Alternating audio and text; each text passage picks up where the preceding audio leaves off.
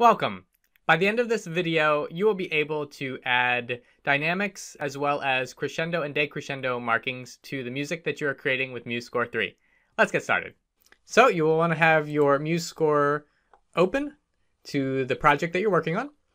And adding dynamics is relatively easy. So you can go over to the left-hand side of the screen and for the palettes. And one of the palettes is dynamics. So you can just click down on dynamics. And you can see again, if I just click the dynamics, nothing happens. But so what I need to do is I need to click, select first where I want the dynamic to go. So I click that note. I want it to be under there or associated with that. Then I would just click the dynamics that I want to have inserted there. And then there it was, mezzo piano was inserted underneath that note. Let's say I want to move the dynamics. You just go ahead and select it. And then you can drag it wherever you would like to drag the dynamics. Most of the time the dynamics are in the middle of the score. Sometimes though you might want them, depending on if you have multiple parts, you might need them at the top or at the bottom of the score. So again, that's how you can insert the dynamics and then move the dynamics around. Let's say I wanted to delete the dynamic that I had put there. I would just select, and when it turns blue, and then I just press delete. So you can do that. Also, Control Z is to go back. So if you want to just undo the last thing you did, you can do Control Z too. Let's see how many dynamics they have available here. So you can see they have a wide range of dynamics.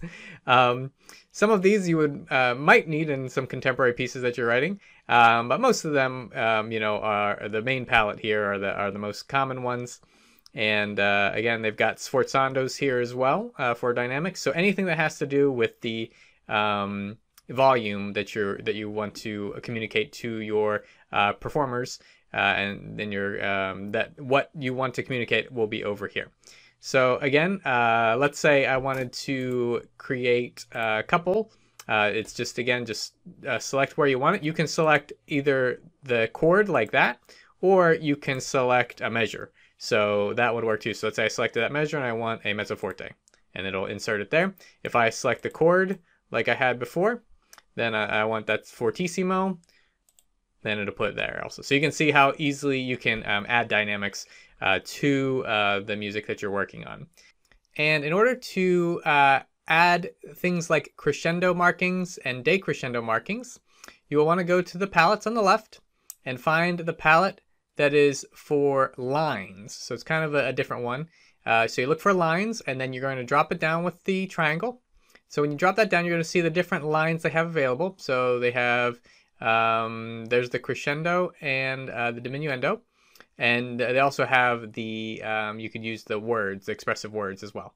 So for this one, let's start with the crescendo that we would like. And you're just going to click and then drag it over. And then you're going to see that it has a purple line that's connecting that to a note. So what that does is it's going to connect that marking to the note, the beginning of that to the note that is there. So if we have the first note selected, I'm going to let go, and you'll see it added a crescendo to the entire measure.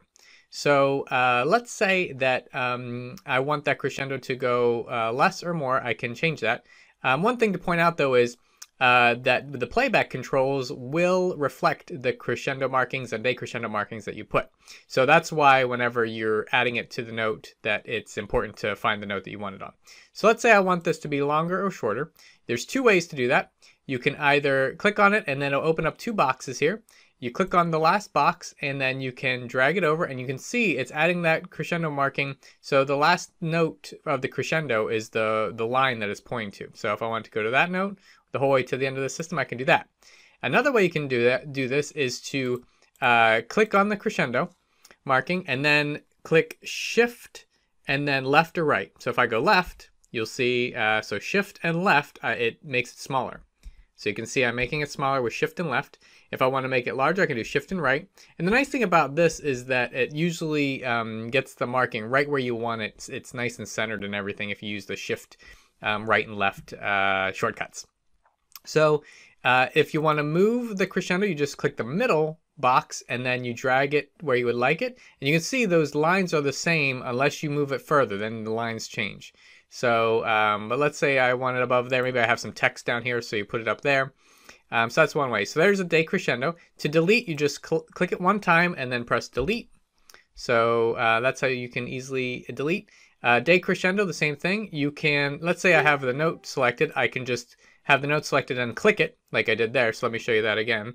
So Control Z is undo. So you know, see, let's say I wanted to start on this note. I'm going to just have that note selected. It'll be blue. And then I'm going to click on decrescendo. There we go. And so now we've got the decrescendo there. And let's say I want to use shortcuts again. I can use Shift and left, and that will make it smaller, and Shift and right will make it larger. Okay. And to delete, just press delete. So those are crescendo, decrescendo markings, and then you also have these words, and so you can click and drag and drop, or have the note selected and then just click the word there. So again, delete is just select the crescendo or diminuendo marking and then press delete. If you have any questions about what you learned in this video, please drop them in the comments section below. I'll do my best to answer those. I also have other MuseScore 3 tutorial videos available. I will put links around this video. This lesson is part of a complete MuseScore 3 course that I have available. I'll put the link in the description box below. If you enjoyed this, please like this video and subscribe to this channel. I thank you, and I'll see you in the next video.